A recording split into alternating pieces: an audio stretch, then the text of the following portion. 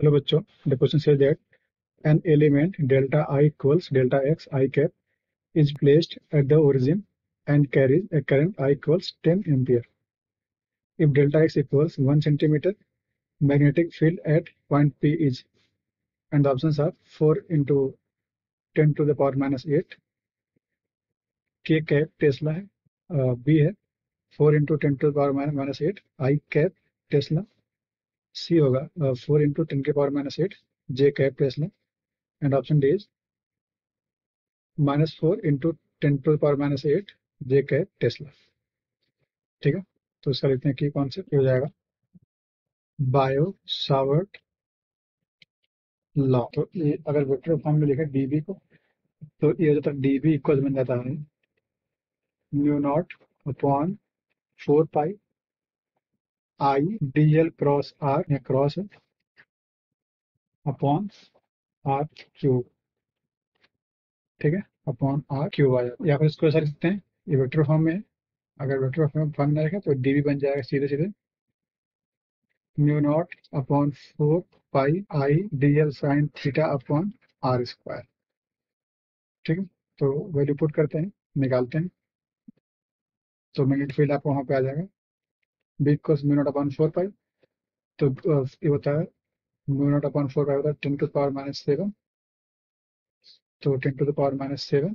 ठीक है, और I D L sine theta कितना होगा, देखो साइन थीटा है फिर 90 होगा, क्योंकि जो करंट एलिमेंट है आई कैप में पॉइंट कर रहा है और जो पॉइंट पी है वो जे में कर रहा है। ठीक है, तो एंगल 90 आएगा।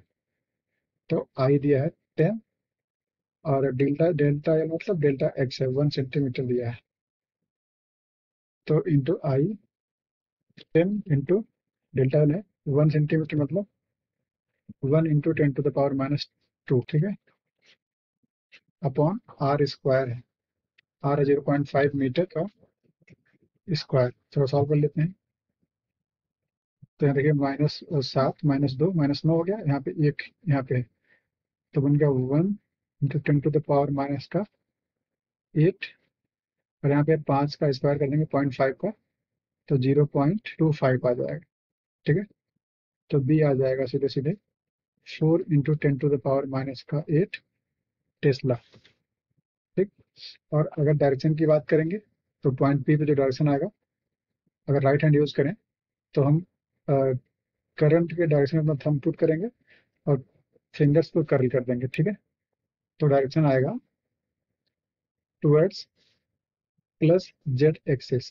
ठीक है, तो आ जाएगा के कैप, ये आपका आंसर होगा सीधे सीधे, के कैप में पॉइंट करेगा, इतने टेस्ला होगा और के कैप में पॉइंट करेगा।